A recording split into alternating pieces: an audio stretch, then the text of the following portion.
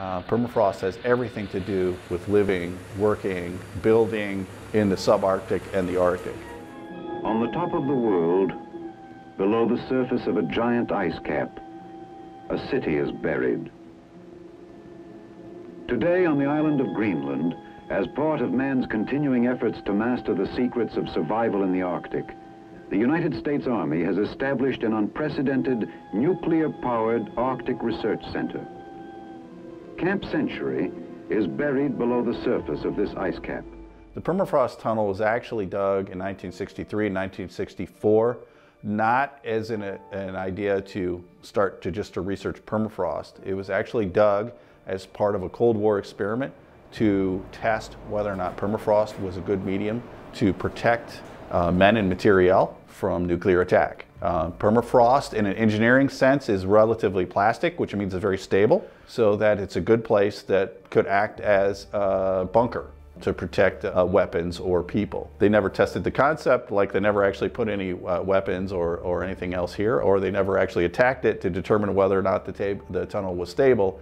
However, it certainly was, the concept was very successful in the sense that we've had a number of large earthquakes here since 1964, and the tunnel has made it through them all quite well. They actually did demonstrate the original concept that the permafrost would be a good medium to protect military weapons. In general, there's significant risk to military infrastructure, although it all depends. Permafrost is very variable. In one place it might be thaw stable. On the other hand, then just on the fringes of the cantonment area, where you have a lot of housing developments, there's a lot of really ice-rich permafrost, and those houses have to be built to 2 or 3 times the cost of normal military housing because knowing about the permafrost. In a larger sense around Alaska, especially all the dew-line sites, the remote sites that the Air Force has all the way across the state, those are all impacted by permafrost. And so on an annual basis, they have to go in and repair the runways just to be able to get people in and out of there to support the infrastructure there.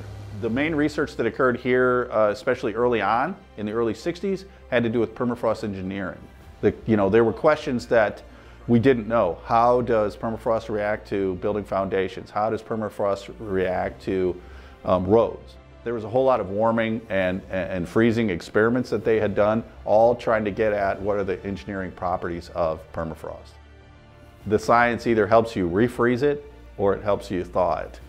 Because where you have thaw-stable permafrost, which means there's a lot of gravels associated with it, a lower ice content, when you thaw out that permafrost, then it'll stay stable forever because it's not going to refreeze as permafrost, not under the current climate regime that we have now. And of course, other technology like thermosiphons actually help refreeze the ground. It's not our place to stop it because that's something way bigger than anything that we can do. Our goal is to adapt to it. Really, it's more about adapting, I think, than it is to try to hold back the change, because I don't think we can.